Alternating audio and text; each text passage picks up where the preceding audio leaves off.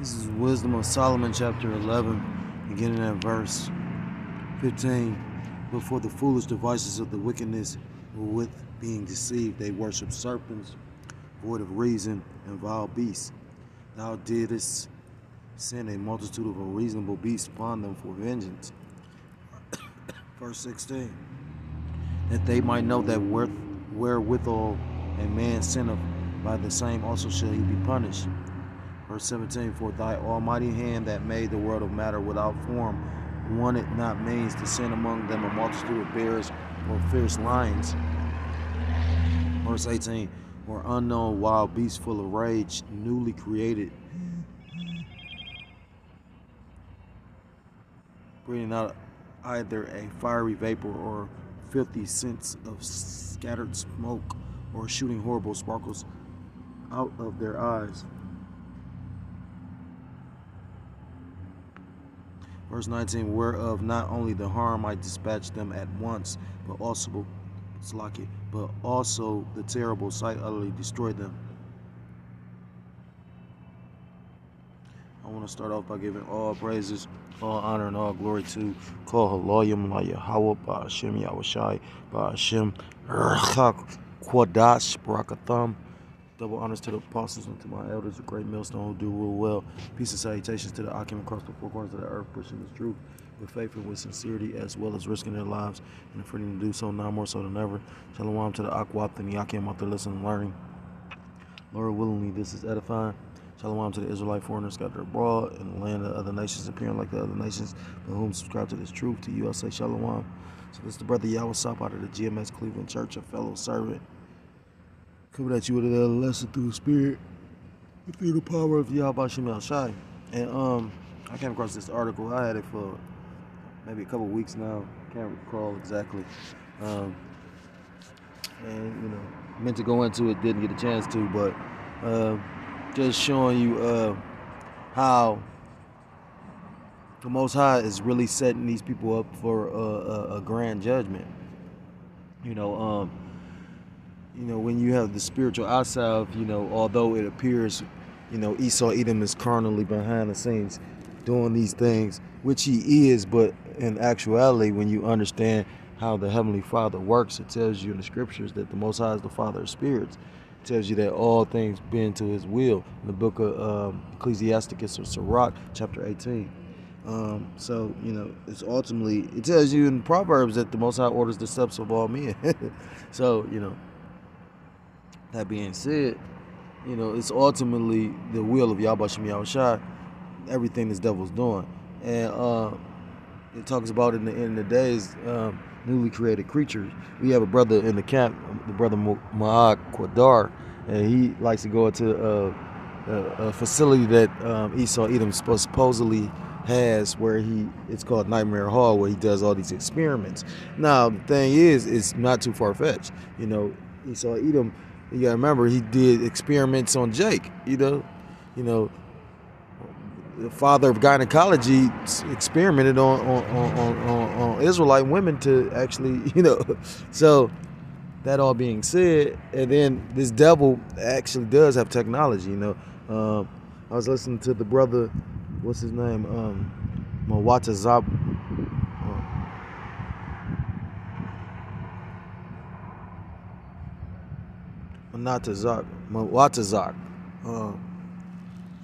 Mawatazak, the head of Ancient of Days, LA, and I believe I hope I ain't butchering the elder brother's name, but long story short, I had the privilege of meeting that brother. I know his name means solid foundation or something along the line, solid.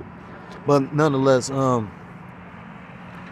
he was saying how with this technology, because you got to understand, a lot of people that took that jump shot, that's new technology, and you don't know what that actually is going to tell. What will be repercussions behind that? I forgot who I was listening to, because I stayed and bombarded listening to videos, and I know brother was going into how no, it was the elder brother Amawan Gabar, and he was going into how the elder apostle Ramlam sent him an article, and it was going into how cancer is cured, and he said the first thing he thought was I Am Legend.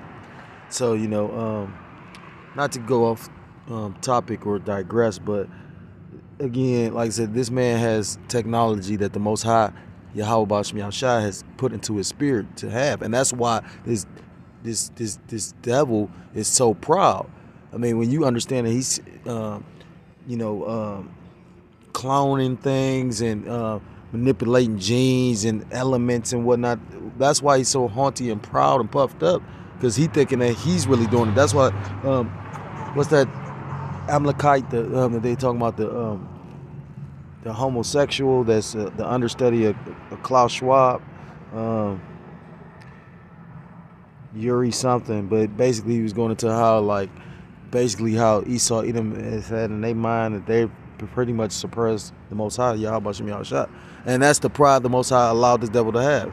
Only, like the elder Yashawaba always goes into, it's a foolish, stupid plan. Nobody said this was a good plan, what Esau Edom was trying to do. It's not even a new, original plan. When you go through history, you got to understand, Nimrod tried to have a one world order. Antiochus Epiphanes tried to have a one world order. So, but again, this technology talks about how at the end of the days it'll be terrors.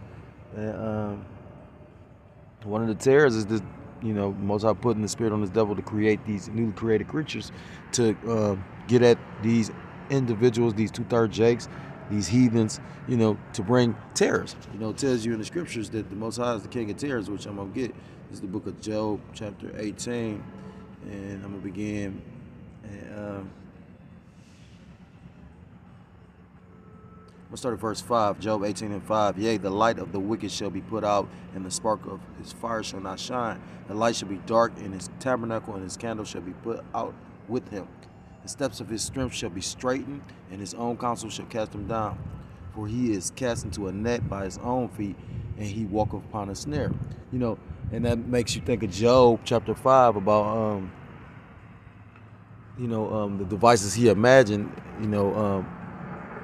because, this devil is creating, the Most High put it in this devil's spirit to create the very technology that's going to destroy him ultimately. Everything he's setting up from this NWO, all these things is going to lead to eventually him being put into captivity. His people being taken out of power and destroyed. It reads, verse 9, the jinn shall take him by the heel, and the robber shall prevail against him. The snare is laid for him in the ground, and a trap for him in the way. It tells you in the scriptures in the book of Job as well, it says that the deceived and the deceiver are both Yahweh Bashem Yahushua. So although, Esau Edom is, he's a cunning hunter, he catch men, 2/3 of our people. At the same time, the Most High is deceiving him. It tells you that, he's going to receive double for the atrocities that he's done to the nation of Israel. Terror shall make him afraid on every side, and shall drive him to his feet. His strength shall be hunger bitten, and destruction shall be ready at his side. It shall devour the strength of his skin. Even the firstborn of death shall devour his strength. His confidence shall be rooted out of his tabernacle, and it shall bring him to the king of terrors. And who is the king of terrors? Yahweh Bashem Yahushua. It tells you in the scriptures that the Most High Yahweh Bashem Yahushua is a terrible power.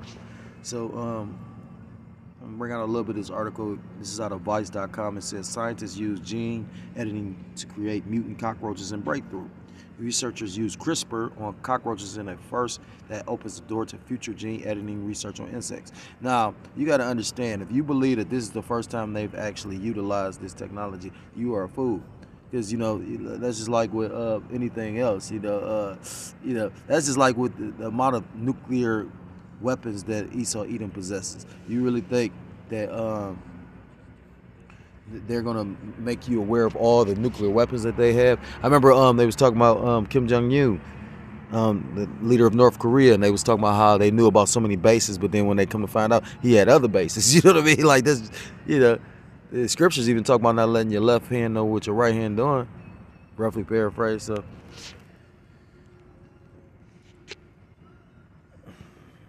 back into the article. It's by Becky Area.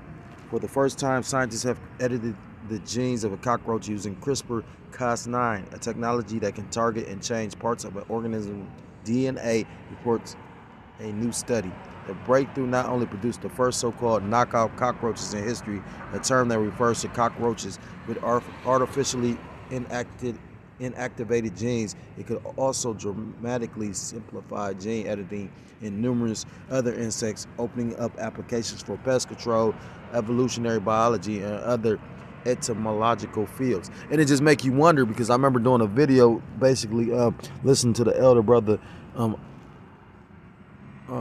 Tazawan from Men of Valor, and he went into something called cockroach farm. So it made me look it up. And you know, you got different countries. I know China is known for having them, you know, because cockroaches is protein. You know, crickets are protein. Crickets are lawful though. Cockroaches are, you know, some shit that the heathen will probably eat. You know, I've seen, well, I've never really watched them, but I've seen like short snippets of like parts of the commercial where Esau Edom go over to these exotic lands, mainly where Ham is, and eat just all kind of ridiculous shit, eating dirt.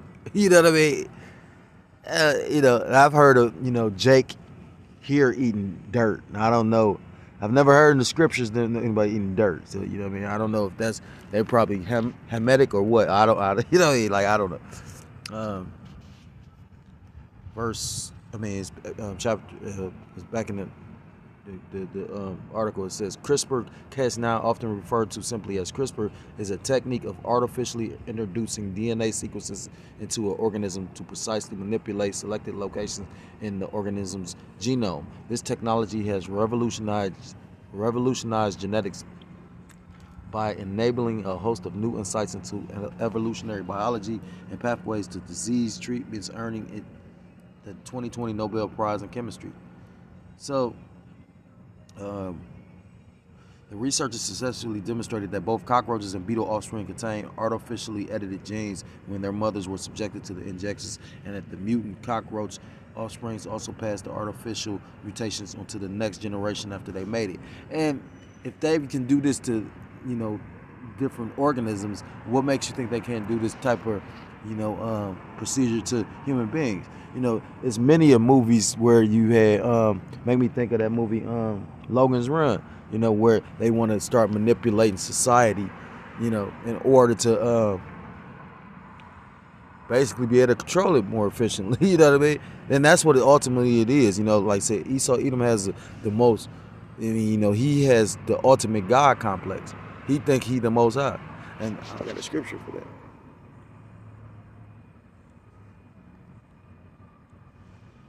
Call Loyam La Yahbashim Yashabashim Rakhakraskata. Call Loyam La Yahbashim Yashabashim Rakhakraskata. Call Loyam La Yahbashim Yawshai Bashim Rakhakwadash Brakata. That's the spirit, because it's 144. So this is the book of Ezekiel chapter 28.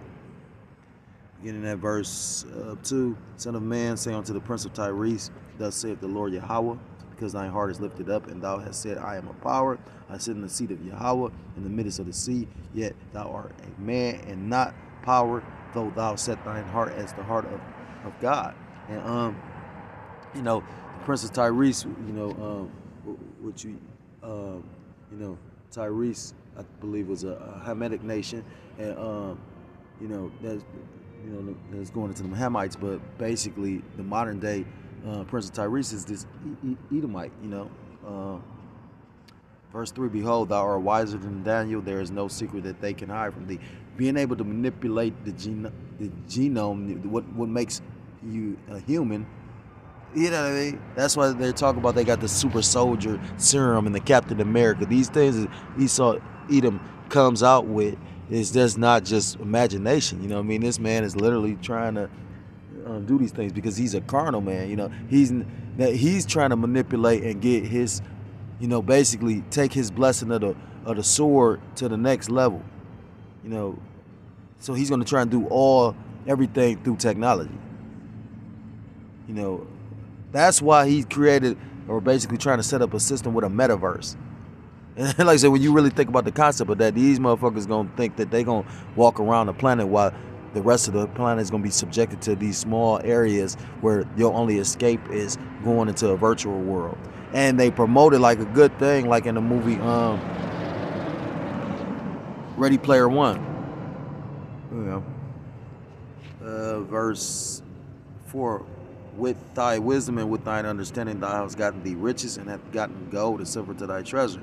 With the great wisdom and by thy traffic as thou increased thy riches, and thy heart is lifted up because of thy riches. And again, I was going into how prideful this devil is. That devil, I can't think of the goddamn devil name, but the Amalekite, literally said, like, basically that a lot of brothers did videos on it because they was like, they just coming out saying it. And that's how we in them times. They gonna get bolder and bolder. That he came out and said basically the Most High God could only create certain things, like he was limited, but like they surpassed the Most High. So yeah, this devil about to go down because the Most High, he gonna allow them to keep on making these bold statements, and puff them up like how he allowed Pharaoh to be puffed up, all in order to break him and bring him down low. And it talks about how the Most High is going to bring him low. I believe that's in the book of Isaiah chapter 14. Is this the man that, where is that? How does that go?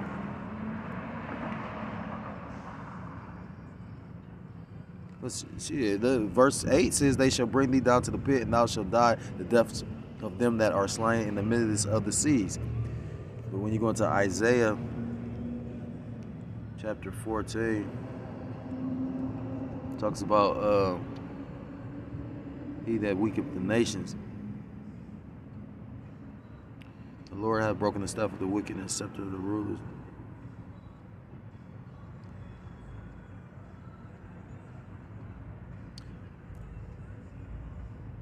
Thy pomp is brought down to the grave, and the noise of thy vows, the worm is spread under thee, and the worms cover thee. Verse 12, Isaiah 14 and 12. How art thou fallen from heaven, O Lucifer? Because these elite on this side, basically meaning light bearers, those that have the light, and you have light or knowledge on the left hand side, or knowledge of wickedness as well as knowledge of righteousness.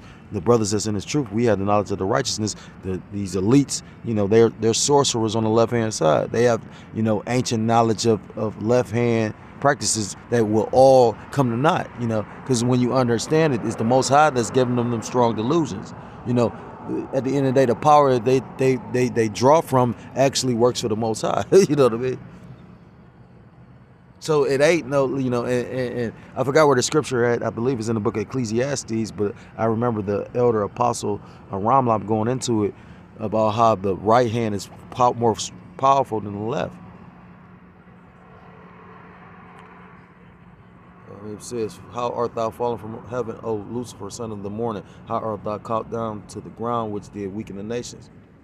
Verse 13, for thou hast said in thine heart, I will ascend into heaven, I will exalt my throne above the stars of Yahweh, I will sit up also upon the mount of the congregation in the sides of the north. I will ascend above the heights of the clouds, I will be like the Most High. And like I said again, that devil, Yuri something, but like I said, he's an understudy of Klaus Schwab. He said basically, we like the new gods or something like that. They made a statement along them lines, a very proud statement, and may we get to see the fall of this devil. The scriptures talk about how in the book of Ecclesiasticus about how the joy of a man to see see his children raised up and the fall of his enemy, roughly paraphrased. So yeah, the Most High is coming with terrors. You seeing this approaching famine. You seeing these different pestilences with this monkey pea. The CV surge again, and there's gonna be multiple pestilences, as well as, like I said, that ain't being brought out there, but at the same time, it's all kind of things that's happening that's not being explained. And like I said, don't be surprised if don't be surprised if you hear about, as the Lord, because of the iniquity of this place, the Lord is going to have a extreme judgment for it, So he's going to basically, pull out all the stops for it. You know what I mean? Storm and tempest, and this famine is gonna be like, I was listening to one of the brothers going to it. I believe it's the brother Bakura Muff. He was talking about how, do you realize? That's why it's such a punishment if you was to go take that MOTB, because of the fact that you know, you're going to have to willingly consent. And they're setting up a system where it's going to be very difficult to eat, you know. So what are you going to put your trust in? These devils? That's, you know, and it's ultimately Yahweh Shem Yahushua. And that's the terror of the Lord. It's the book of Isaiah chapter 19, point is verse 16. In the day shall Egypt be like unto women, and it shall be afraid and fear because of the shaking of the hand of the Lord, Yahweh Ba'ashem Yahweh Shah of hosts, which he shaketh over it. And you seeing the Most High Yahweh Ba'ashem Yahweh Shah beginning to shake right now. It is too many things. It's a lot of violence. I just heard today was another mass shooting, you know, and a lot of that might be staged, but nonetheless, it's real violence going on. You know, you got to understand that these devils do witchcraft. Like the elder brother Mwatazak was going into, you know, like in the inauguration, you know, when they go out and make these public statements, you know, they harnessing energy to push out. So, you know, at the end of the day, like those mass shootings might start off as, you know, psych ops, but then they're pretty much like rituals, you know. Then you start seeing small, like this is gonna be a very, very bloody summer. Trust and believe that. You know, through the spirit, too many brothers been saying it, and I can see it. You know, you got people like it's warm. People ain't really got no money. I remember years coming, growing up, and that's when money was out there a little bit. But now, you know, you got people just lurking and looking and you know scheming and shit. So yeah, I got one last scripture.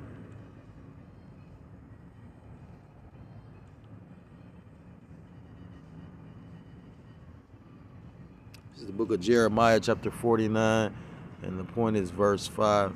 Behold, I will bring a fear upon thee, saith the Lord Yahweh of hosts, from all those that be about thee, and ye shall be driven out, every man right forth, and none shall gather up him that wandereth. Now that's pretty much going into Israel, you know, with the Lord bringing judgment. And the Lord is going to bring judgment to 2/3 that refuse to come back to the law, statute, commandments of their power. But he's going to also bring judgment to this wicked ass place known as Babylon the Great, aka America, which the heathen gonna get caught up in it. You know, again, judgment is not for the righteous, but it's reserved for the wicked. Now, will, you know, certain men go through trials and tribulations that believe is truth? Of course. You know, we all going to be tried, and that's why it talks about a man being tried like fine gold. You know, a fine gold goes through the furnace of adversity. I was just listening to the brother Bakura Muffin. He was going into that. He was saying how, you know, you got to have thick skin for the times it's coming. You know, you may go without eating. You know, you may go without certain things and luxuries. You know, prepare to lose things. That's why maybe the Lord takes away things that you think or believe that you love that you couldn't live without. You know, hard times is coming. Evil times is coming, you know. Bad times. The word evil, Eve meaning times, but ill meaning bad. So yeah, we coming in bad times, but the scripture, Habakkuk chapter 2 and verse 4 reads, but the just shall live by faith. But we still will have faith and hope. Because at the end of the day, you got to understand, the brothers in the truth, we have a mindset, we ready for this shit to, you know, we ready for this shit to collapse. You know, this shit, we're not living, we just existing. Because our future and we waiting to live in the kingdom. You know, when you take time to really think about this system they setting up in place, a system where you surveillanced everywhere. I just seen an article, they was talking about 2030, you be having sex with robots. You know what I'm saying? Freaky, I forgot the brother, the brother Tazapa from Houston. That brother say a freaky cyborg society. You know what I mean? Like, and this is fun to Esau though. Like fucking goddamn devil. So if you're a so-called Jake, a so-called Black, Hispanic, Native American, Seminole Indian, West Indian, or Haitian, I implore you to come back to the laws, statutes, commandments of Yahweh Ba'ashem Yahweh Shah, or you will be destroyed. And with that, I want to give all praises, all honor, and all glory to called Loyum, by Yahweh Ba'ashem Yahweh Shai Ba'ashem Kwadash Barakatham. Double honors to my apostles and to my elders, a great millstone who do rule well. Peace and salutations to the Akim across the four corners of the earth, pushing the truth with faith and with sincerity, as well as risking their lives and their freedom to do so, now more so than ever. Shalom to the Akwaf and the Yakim out there listening and learning. Lord, willingly, this is edifying. Shalom to the Israelite foreigners scattered abroad in the land of other nations, appearing like the other nations, subscribing to this truth. To you, I say shalom.